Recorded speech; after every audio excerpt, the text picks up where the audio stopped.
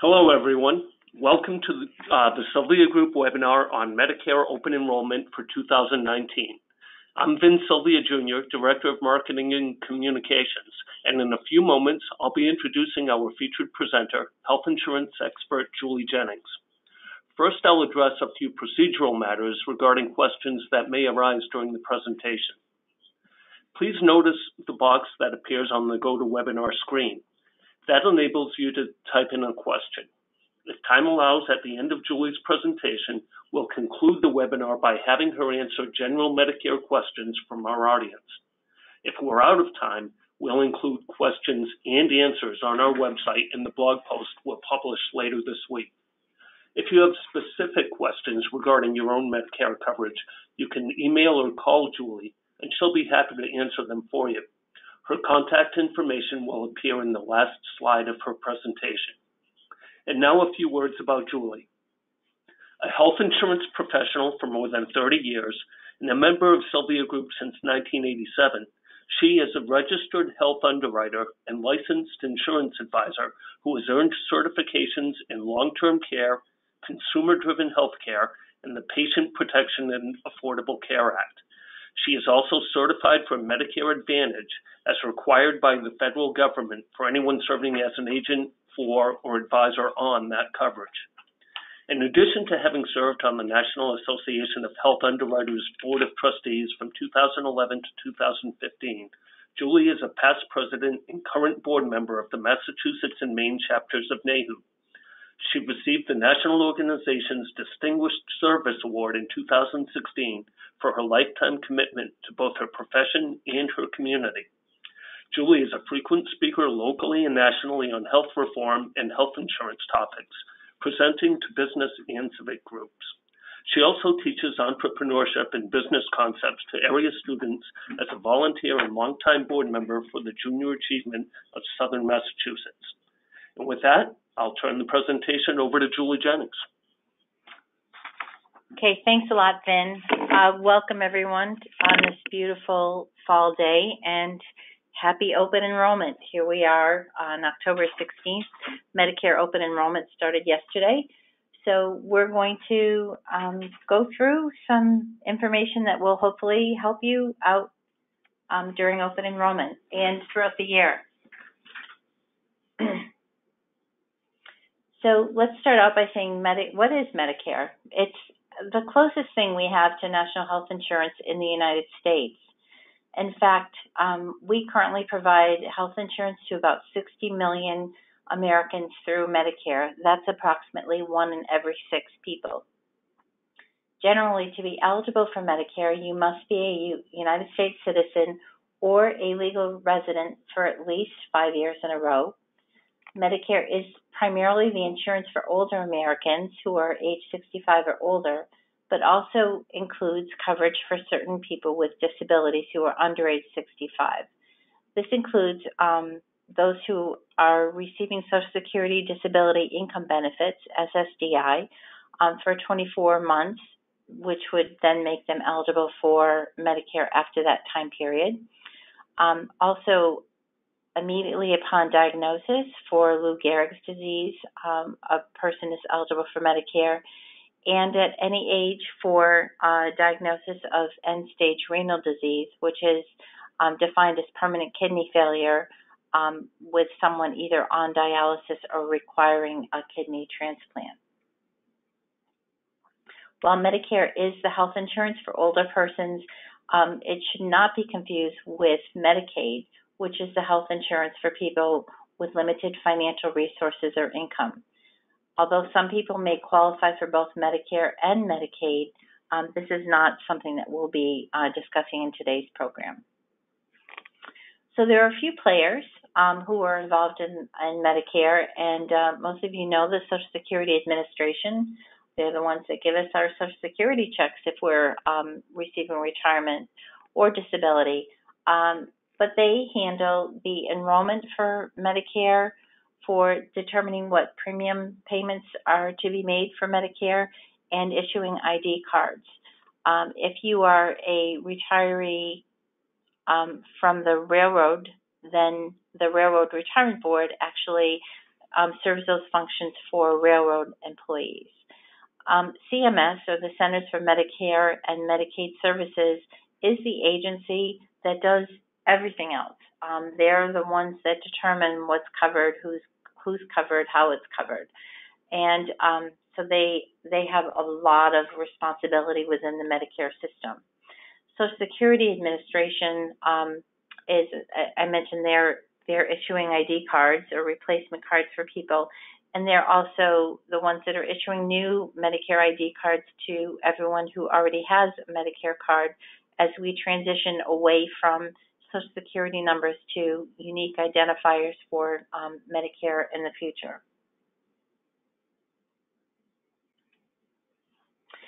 There are 4 parts to Medicare coverage, not to be confusing, but because Medicare has evolved over the last 50 years from the first Medicare legislation that was passed by President Johnson in 1965. So Part A and Part B, medical insurance and hospital insurance, are known as original Medicare. They are the first Medicare coverages that were passed through legislation, and they include some basic coverages for inpatient and outpatient care. Since that time, there was another law passed that enabled Medicare Advantage or Part C plans. And while the original Medicare is managed by the federal government, Medicare Advantage plans are instead managed by private insurers who are approved by the government. They must provide coverage for everything that you would have covered under original Medicare, and then more, often including additional services that are not typically covered by Medicare, such as eye exams, hearing aids, dental benefits, and so forth. Most Medicare Advantage plans also include prescription drug coverage, although that prescription drug plan is the 4th part of Medicare. So we refer to Part D for prescription drugs, and we'll hear a lot more about that going forward. But this was as a result of a law, the Medicare Modernization Act law that was implemented in 2006, which made it a requirement for all Medicare members to have prescription coverage. So by making it a requirement that everyone have prescription coverage, the thought process is that that should lower the cost of prescription for us. You can't wait until you need it to get it. So when you look at the 4 parts, you could potentially have Part A insurance, Part B insurance, and Part D insurance to cover your hospitalization, outpatient, and drug. Or you could just have Part C coverage, Medicare Advantage, which would incorporate your hospital, medical, and drug in one plan. Looking at Part A, hospital insurance, although it is referred to as hospital insurance, it covers other things. It covers skilled rehabilitation, psychiatric care, skilled nursing facility, home health care, and hospice care. So, and then, it covers blood, inpatient blood. So not covered is things that are typically not covered by any insurance, private rooms unless necessary, television, etc. So what does Medicare Part A cost, and what outpatient or what out-of-pocket costs do you have with Medicare Part A? First of all, most people don't pay premium for Part A. That's because you and I contribute to Medicare during our working years through payroll taxes. And if you or your spouse have 40 quarters of Medicare wages during your working life, then your Part A medical insurance is free. If you don't have 40 quarters, less than 40 quarters, you will have to pay for Part A insurance.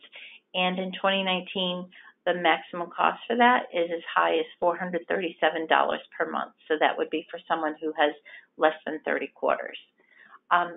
Medicare Part A also has deductibles and copayments, and these are adjusted each year for inflation. So, for example, in 2018, the Medicare Part A deductible for hospitalization was $1,340. In 2019, it will be $1,364. So yes, those deductibles do keep going up. The deductible is incurred for a benefit period, which I want to discuss. But it's $1,364 for the first 60 days of a benefit period. If you are hospitalized longer than 60 days, you then end up with a daily copayment for your hospitalization. From 61 to 90 days, you'll be responsible for $341 a day. And for days beyond the 90th day, $682 per day. There is a cap for Medicare Part A on benefit period, and Medicare stops paying after 150 days of inpatient care. So there is no benefit after that. You're responsible for the full amount. Now, most of us do think of a deductible as applying on a calendar year basis, or if you have a health plan now that with a July 1 anniversary, it's a policy year, but it's 12 months. And in the case of Part A Medicare, the deductible is a benefit period deductible. And a benefit period commences on the first day that you're admitted to the hospital or skilled nursing facility, and it ends after you've been out of that facility for 60 consecutive days. So that means that you could end up with multiple deductibles in a calendar year and multiple benefit periods depending on what your healthcare needs are. Since there's no out-of-pocket maximum on Medicare Part A, that means that there is no limit to how many deductibles you might end up having to pay in the year or how many inpatient daily co-payments you're responsible for in any one year. I also want to mention that all the figures that we're talking about today are 2019 figures. They were just released by CMS on Friday, October 12th. So it's good timing that we're able to incorporate that into today's presentation.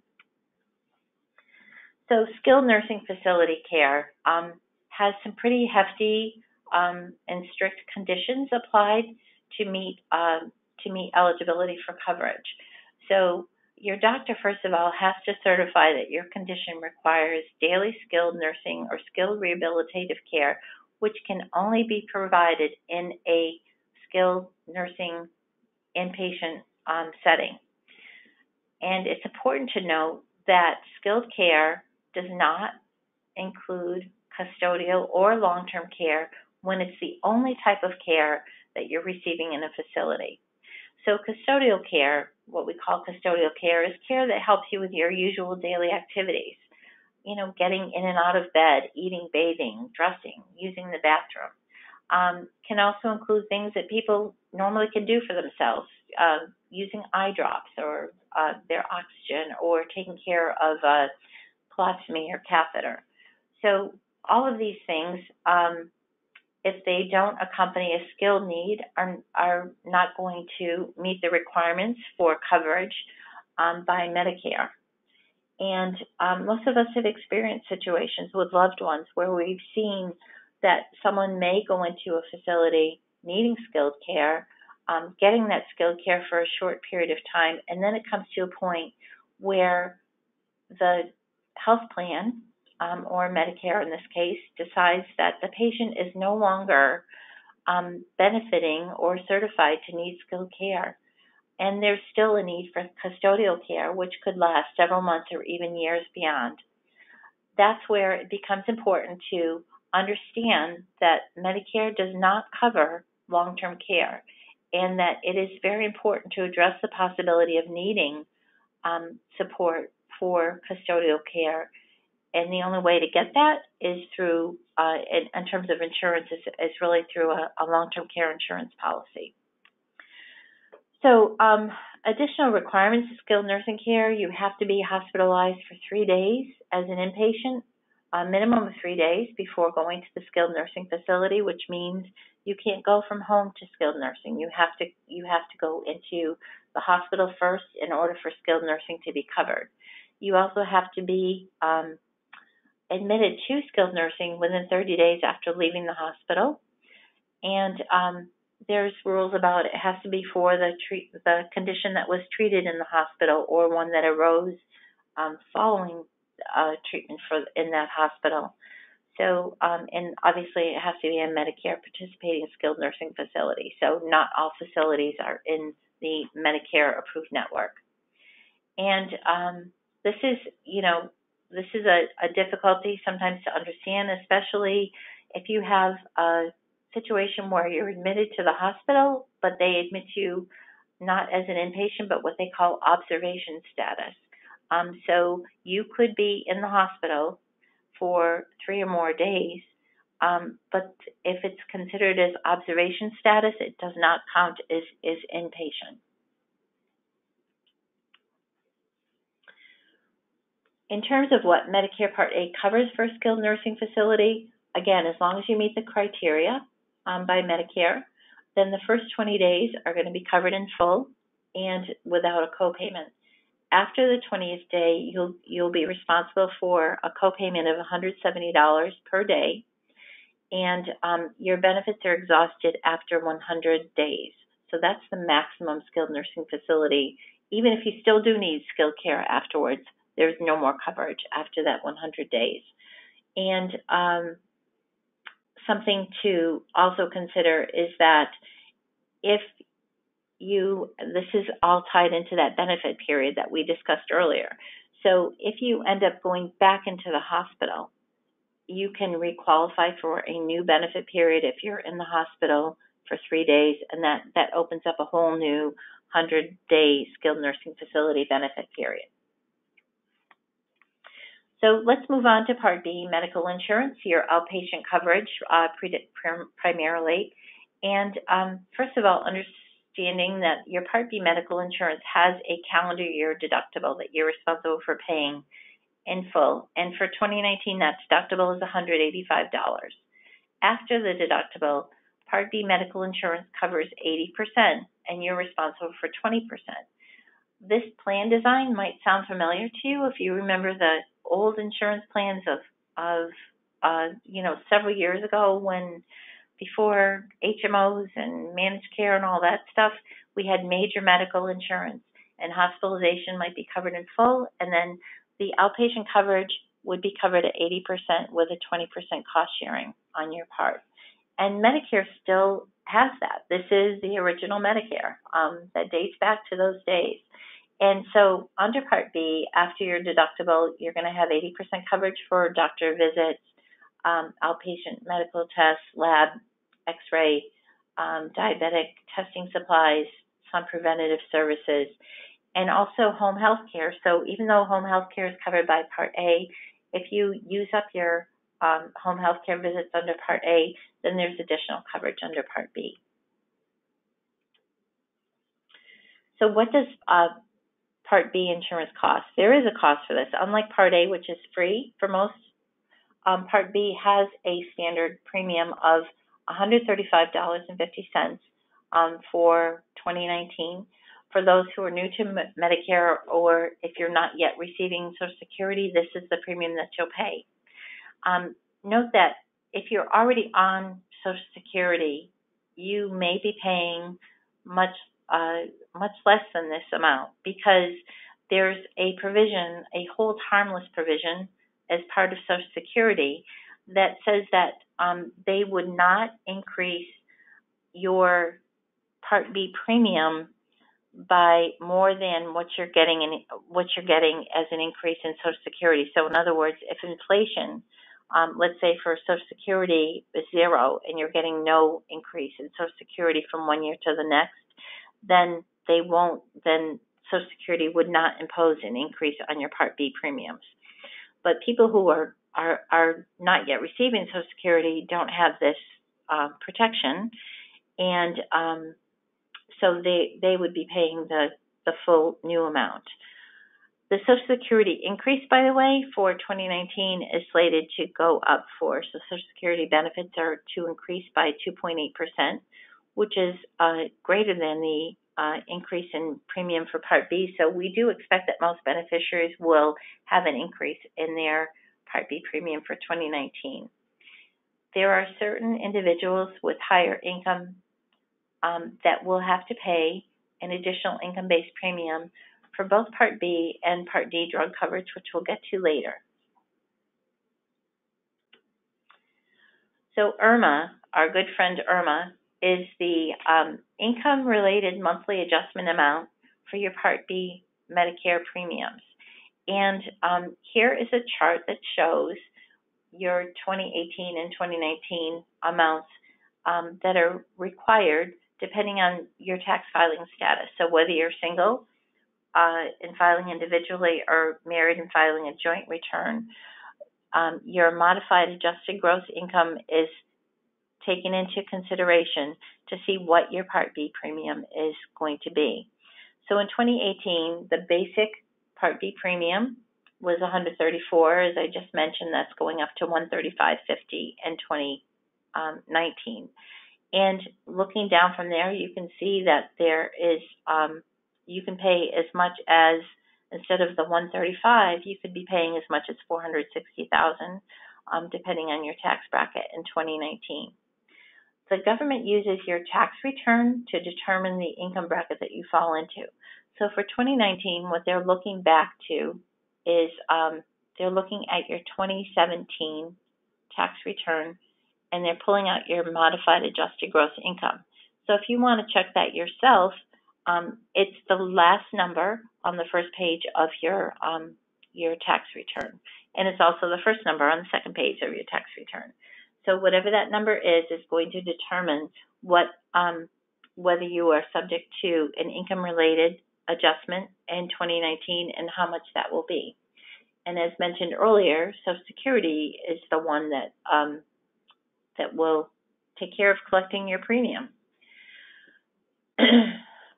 If you have a life-changing event, like let's say that you are retiring in at the first of the year, then your income for 2019 is going to be drastically different, or could be drastically different than what it was in 2017. So there is a way, there's a form and a process for appealing the income-related assessment if you expect that due to this life-changing event that you're going to have a drastic change in your income. Part D plans, I mentioned, higher income earners will also pay an adjusted premium for Part D prescription plans in addition to this Part B shown in the chart. Well, I hope I'm keeping all of you interested and informed. I'm not going too fast or too slow for you, and I'm telling you something that you haven't heard before, that you didn't know before. But how and when can you enroll in Medicare is the next, now that we've covered original Medicare, Part A and B, I want to move on to. So Medicare enrollment rules and decisions are going to vary based on your age, on what coverage you currently have. For example, if you have coverage from your employer, if you have a disability like end-stage renal disease, and whether you're already receiving Social Security or retirement benefits. If you're already getting Social Security or retirement before the age of 65, then you're going to be automatically enrolled in Part A and B without any additional application as you approach age 65. You'll get your initial enrollment period package, which includes your new Medicare card and other information, about 3 months before you turn 65. Or in the case of someone who is receiving Social Security disability, about 3 months before the 25th month of your disability benefits. If you're automatically enrolled but you don't want Part B, then you can fill out the back of your Medicare card and mail it back to them, saying, I don't want Part B right now. But honestly, most retirees today, if you're a baby boomer, knowing that you have to wait at least until age 65 to qualify for full Social Security benefits, the federal government decided that there should be no automatic enrollment for Medicare at age 65. So if you're not currently getting benefits from Social Security or railroad retirement, and you're turning 65 and you want Medicare, then you must sign up for it. It's not automatic.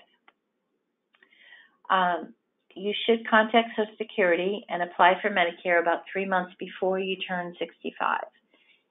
And obviously, I keep saying these are a lot of this information is from the government, and they do constantly refer to the railroad retirement. I don't know how many people actually get railroad retirement, but they have their own system.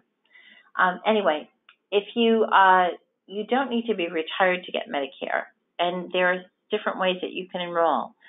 You can go to the Social Security Administration website. I've gone there to enroll people. It's very easy to use, but we're happy to help you if you're not sure, how to navigate around there. You can also call the Social Security 800 number, or you can make an appointment to visit your local Social Security office if you don't have anything better to do for a few hours. For employers, I just want to mention here that you're going to need to advise your employees on whether they should enroll for Part A and Part B, or just Part A, depending on the status of your health plan. Also, just a reminder that if you have a health savings account plan for your employees cannot contribute to their HSA if they're already covered by Medicare, and they can't disenroll from Medicare if they're already receiving Social Security. So there's a couple of caveats there. I just want to say to please be sure to discuss the situation with us, your benefits account executive in our office, if you haven't previously done so that you can advise your employees properly. So when can you sign up for Medicare? In the next few slides, we're going to discuss these acronyms that the federal government uses: the IEP, which is the initial enrollment period, the OEP, which is the open enrollment period, the SEP, which is a special enrollment period, and the GEP, which is the general enrollment period. We do like rules. So your first opportunity to enroll in Medicare is during your initial enrollment period, that IEP, and it lasts 7 months. Your coverage starts on the date, on the first of the month, depending on when you enroll for Medicare. So if you enroll in the first 3 months prior to the month of your 65th birthday, then your coverage is going to start on the first of the month in which you turn 65. In other words, my birthday is January 1st. I sign up in October. My birthday is in January. My coverage is going to start January 1st. It doesn't matter whether my birthday is January 1st or January 31st. It's going to start on the first of the month. If you sign up during January, in that case, or during the month of your birthday, then your coverage is going to take effect on the first of the following month. And similarly, if you sign up in the 3 months following your 65th birthday, then your coverage will be postponed to the month after you sign up. So if you're not eligible for the premium-free Part A, you can only enroll in Part A during your initial enrollment period. And if you don't enroll in Part B during your initial enrollment period, you may have to pay a penalty, and it's a lifetime penalty. However, we're going to talk about special enrollment and not having that penalty. So right now we are in open enrollment period. That's the time of year, every year, that allows you the opportunity to review your choices and pick a Medicare health plan that works best for you for the next year. If you're already enrolled in Medicare, whether you're covered in a Medicare Advantage, supplemental plan, prescription drug plan, your enrollment period started yesterday, October 15th. It runs through December 7th, and any decision that you make during that time is going to take effect as of January 1st, 2019. That's why right now we're going to see, or we are seeing, lots of advertisements on television or on the newspaper. We're hearing about marketing events in local libraries, council on aging, even your place of worship. So there are a lot of especially for Medicare Advantage, but sometimes for Medicare Supplement, also a lot of interest in getting people to listen to the benefits of each carrier's plan. And it sometimes can sound too good to be true, which means it probably is too good to be true. There's a lot of concerns that you have to consider in choosing a plan. And just want to say, please remember that we at the Sylvia Group are your trusted advisors. We're certified to offer several Medicare Advantage plans, Part D plans, supplemental plans, dental, vision, long-term care, you name it. Our focus is in providing you with the help to choose the best insurance option not only for this enrollment period, but in the years ahead, so that we have that long-lasting relationship with you, so that you can call us as your healthcare needs change or your personal situation changes to enlist our help in reviewing your decisions. So, special enrollment period, very important for employer groups. This is the time if you or your spouse, or in the case of you as an employer, your employees are still working and plan to keep working after the age of 65. You're not receiving Social Security. Chances are you haven't signed up for Part A and Part B during your initial enrollment period, and now you're over age 65. Or maybe you're under age 65 and you're not sure if you need to sign up at age 65 because you're worried about having a penalty. So it's very important to understand your special enrollment period rights. You can postpone enrolling during your initial enrollment period and enroll during a special enrollment period without having to be postponed until this other thing, the general enrollment period, we're going to talk about soon. But if you're eligible for special enrollment, you don't have to pay a late penalty, but the special enrollment period is limited. So who's eligible for special enrollment? You must have a group health plan coverage based on active current employment for either you or your spouse for all of the months you were eligible to enroll in Part B but chose not to. So in other words, you turned 65 in 2017, but you're still working, you're still covered by your employer plan or your spouse's employer plan, and so once that situation changes, that's going to trigger a special enrollment period. It's the 8 months in which you can enroll in Part A and B after your employer group health plan coverage terminates. And if you don't enroll within that 8 months, then you're going to have to wait till what's known as the general enrollment period, which not only creates a gap in coverage, but also creates the potential for having to pay a lifetime penalty for your insurance. It's very important to note that COBRA, retiree coverage, long-term workers' comp, and VA coverage is not considered active current employment. And I think the biggest concern here is for COBRA, because people have been caught in this trap of COBRA and retirement, and I want to make sure that everyone understands that. Let's say that you're planning to retire as of July 1st of next year, and your employer confirms that your coverage is also going to end as of July 1st of next year.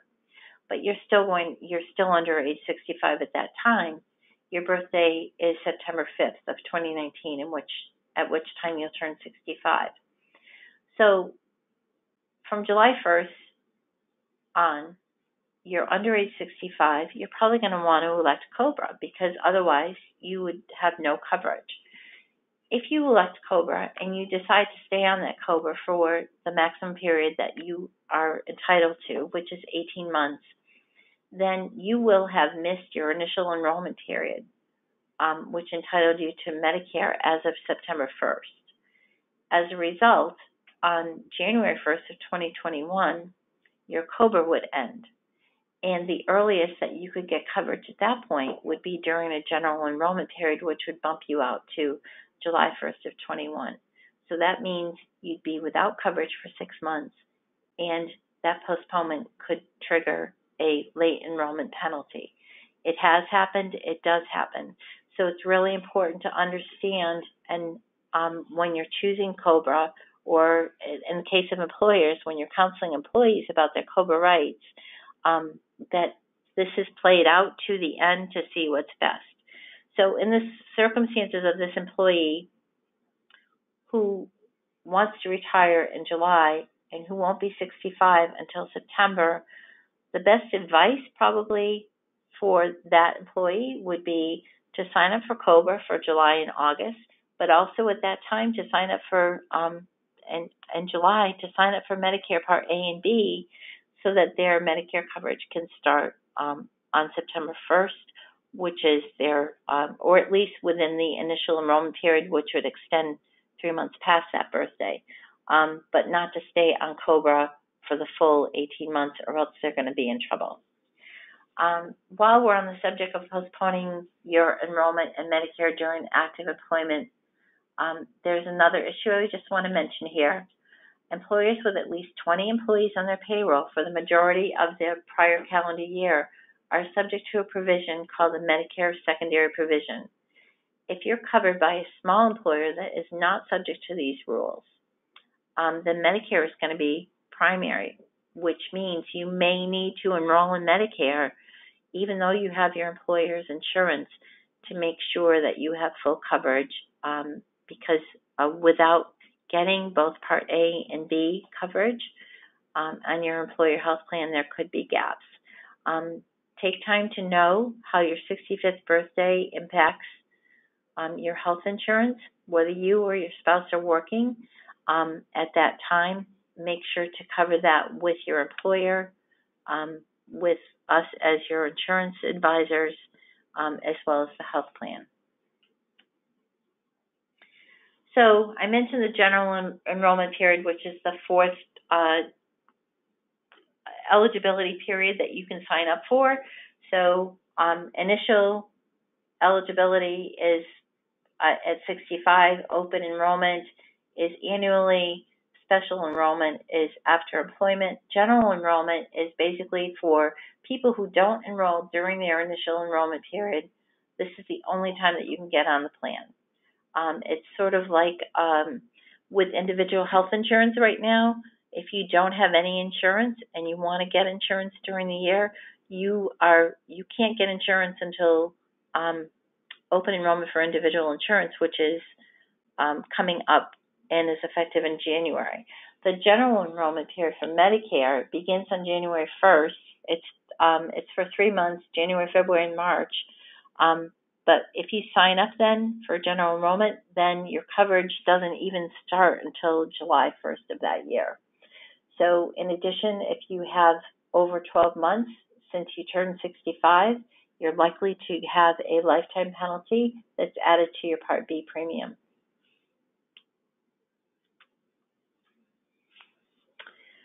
So let's return to the parts of Medicare and your options for coverage. As we said earlier, original Medicare includes Part A, hospital, Part B, medical. And as you know, in Medicare, original Medicare, there's some pretty hefty deductibles and co-payments.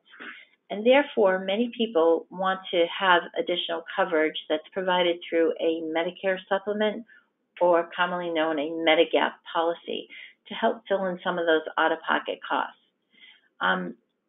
Because Part A and B don't cover prescriptions, you're also going to want to purchase prescription drug coverage, a Part D plan, to cover those outpatient prescription coverages, or expenses, I should say. The supplemental insurance policy is a private health insurance. It's designed to supplement original health care. This means that it pays some of the health care costs that original Medicare doesn't cover, like co-payments, co-insurance, and deductibles. So if you have original Medicare and Medigap, Medicare first pays its share of Medicare-approved amounts for covered care, and then your Medigap policy pays its share. And you have to have both Part A and B Medicare in order to have a Medigap policy. These policies allow you to see any provider who is contracted with Medicare, so there's no network, there's no referrals, you don't need referrals, you're not limited to who you can see. If they accept Medicare, you can go there, which is unlike the Medicare Advantage plans we're going to talk about. In Massachusetts, there's actually only 2 approved Medicare supplement plan designs. One is called the Core Plan. The other is called Supplemental 1. The most significant difference in these plans is that the Core Plan does not cover the Part A and Part B deductibles, nor does it cover skilled nursing facility co-payments after the first 20 days, whereas if you purchase a Supplemental 1 plan, it covers all Medicare deductibles, all Medicare co-insurance, all Medicare co-payments. So virtually ending up with 100% coverage for Medicare-approved services. Since Medigap policies only provide medical coverage to supplement original Medicare, you do, as I mentioned, need to purchase a separate prescription drug plan. So Part D plans, they were introduced in 2006, as I said, as part of the Medicare Modernization Act, and there are now over 43 million beneficiaries that are covered by Part D plans, either through standalone plans that we're going to talk about or plans that are part of the Medicare Advantage. Your cost for prescription drug coverage will depend on which plan you choose and some other factors such as which drugs you take, whether you use a pharmacy in your network, in your retail pharmacy or mail order, and some people might qualify for extra help. Most people pay a monthly premium for their prescription coverage, in addition to any deductibles or cost sharing that are in the prescription drug plan. So in 2019, the maximum deductible for a Part D plan is $415. There's a range. In Massachusetts, there are 20 plus prescription drug plans available, standalone, and some of them have no deductible. Some might have a couple $100, but no one can exceed the $415 in their plan design. Once the deductible has been met, if it's applicable, then plans will have a copayment or coinsurance for covered drugs, depending on whether they're generic, preferred brand drugs, or higher tiered non-preferred. You can use the Medicare website to shop for drug plans based on your overall costs by entering the specific medications that you take, the pharmacy that you go to, etc., and come up with a plan that shows you, compares each plan based on total cost of premium and your out-of-pocket costs. If you have considerable prescription drug expenses, you're going to find yourself potentially entering into the coverage gap in Part D. This point is reached when the total cost of covered drugs that are covered by your plan reach a dollar limit that's set for 2019. It's set at $3,820. So that's your initial coverage, and once you've exceeded that amount, you go into what's known as the coverage gap, or what used to be called the donut hole when it first came out. And what happens at this point is that you will now be responsible for paying 25% of brand name drugs or 37% for generic drugs. And the pharmaceutical companies are picking up, they're subsidizing your costs. That's why you're only paying 25% of the brand name drug costs, because the pharmacy companies are paying the majority of costs at that time. When Part D plans were first offered in 2006, people had to pay 100% of in other words, they had no coverage during the coverage gap or the donut hole. They were responsible for 100% of their drug costs until they reached the catastrophic level. But this donut hole has been shrinking as part of the Affordable Care Act, Obamacare, that was passed. And then most recently, last year, 2018, or this year actually, there was a further reduction in payments passed through legislation. So once your out-of-pocket costs, so how much you're paying for your prescription drugs, reaches $5,100 in 2019, then you enter into what's called catastrophic coverage, at which point your costs are going to drastically reduce at that point. Of course, at that point, you've already paid $5,100 for medicine. So yes, everything that you've heard about how strange this prescription drug plan is pretty much true. This Part D plan is like nothing that we really see in traditional health insurance plans and group health plans. And honestly, I hope that we never do see something like this, because it's pretty confusing to explain, but that's what we're here for also. Your drug plan, by the way, your Part D plan, the premium can be paid directly from your Social Security check if you're receiving Social Security. So even though the coverage is provided by private insurance, Social Security does collect premium for this through your checks if you'd like to have it deducted.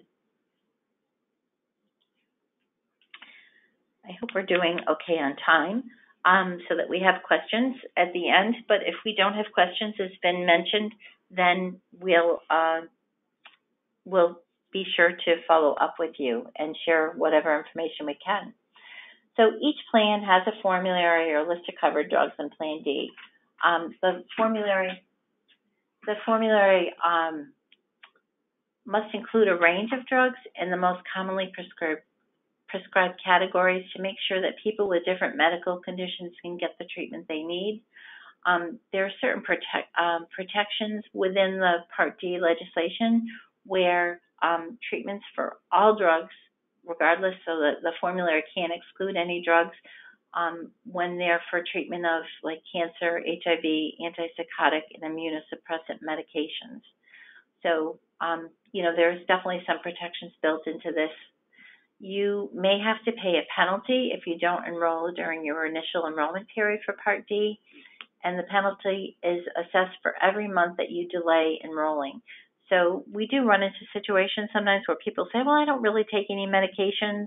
I'm not going to get Part D. And then 3 years later, they come in and they say, oh, I have to take all these medications. It's so expensive. I want to get a Part D plan. And we calculate the penalty that applies on top of the premium.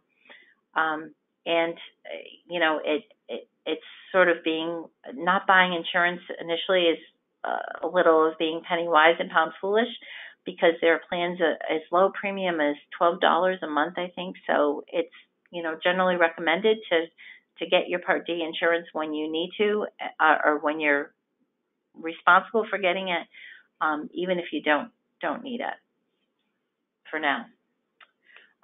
For employees on the call, I know that you're familiar with the annual notice of credible coverage that you're required to provide to your employees annually. And I want to mention that CMS also requires that you annually declare your drug plan status in an online report, and this is due within 60 days following your plan anniversary date. And it's very important to do this because failure to notify CMS that you have credible coverage for your employees may end up resulting in your employees getting assessed a late enrollment penalty when they finally do terminate from your plan and enroll in a Part D plan, what they consider on a timely basis, but CMS might look at it and say that they're a late enrollee because they're not aware that your employee had credible coverage. If we can be of any help to you and that compliance issue, please let your account executive know. So last topic, Medicare Advantage plans. What are these plans? They're private insurance plans approved by Medicare to provide your health coverage. And in most Medicare Advantage plans, you need to use the plan's network of doctors, hospitals, and other providers. In HMO type plans, you must obtain referrals and stay within the network. In PPO type plans, you may receive treatment out of network, but will likely have to pay more for that care out of network.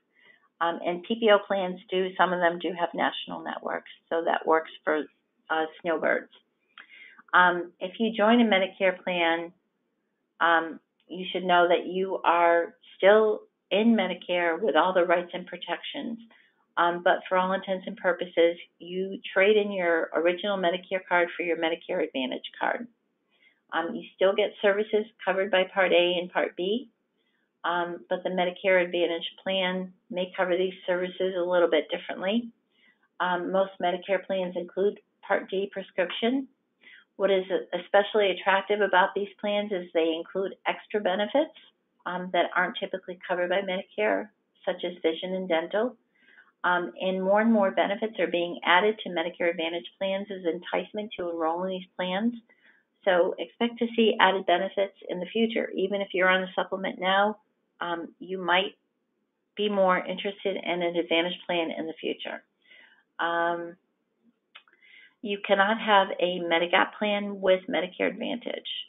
And the most important thing to do when you're considering Medicare Advantage plan is first to say, is your doctor in their network, or are your doctors, plural, in the network, and are your medications covered, and what's the cost, copayment to you for your medical services and for your prescriptions. I'm going to switch just skip this right now, except to say that there are certain times that you can change Medicare Advantage during the year. The most important thing to know is that if you move out of your plan service area, this creates a special enrollment period. However, if you have Medicare Supplement and not Medicare Advantage, and you change your resident, that Medicare Supplement plan can go with you. You don't need to change it. So before we wrap up today, I'd like to share this slide with you, which outlines how Medicare coordinates with your group health plan. Medicare pays first for people with employer group health plans if they are in these circumstances. So 65 or older with retiree coverage, 65 or older with active health insurance through their employer if the employer has less than 20 employees, under 65 with a disability and your employer has less than 100 employees, or in the case of end-stage renal disease during the first or after the first 30 months. These are the circumstances in which Medicare pays first. Conversely, your health plan pays first. If you are 65 or older and your employer has more than 20 employees, if you have a disability under age 65 and your employer has more than 100 employees, or end-stage renal disease during the first 30 months. So these situations can get very tricky to decipher. Just be sure to enlist the help of your group health plan when in doubt, and your account executive to make sure that you tell your employees or that you counsel your employees to what they have. So that's the end of the Medicare presentation. I'm looking forward to next month. I want to mention that November is Long-Term Care Awareness Month. Alan Woods, a very knowledgeable, awesome colleague of ours, will be presenting a live seminar at our offices on November 1st. No cost to you. Please register. We spend a lot of time understanding Medicare and making decisions on our healthcare needs there. But we often overlook the significant cost of long-term care, which is not covered by Medicare. So I hope that you'll enjoy me and that you'll join me and enjoy Ellen as she provides this informative seminar on November 1st. And look in your email for an invitation. Vin, do you want to say anything else at this point? Oh, I think we're ready to wrap things up, Julie. Thank you, and thank you to all our attendees. As Julie was just saying, you can look for an email from Sylvia Group with an invitation to the long-term care insurance seminar that will be sent out on Thursday. And the invitation will include a button to click for easy online registration. You can also register by emailing our marketing and events coordinator, Lauren Houle, at lhoule, that's LHOULE, at sylviagroup.com. We'll also be posting a blog post by the end of the week with a recording of this webinar if you'd like to view it again. And we'll also have some other information in the blog post as well. Thank you again, and enjoy the rest of your day.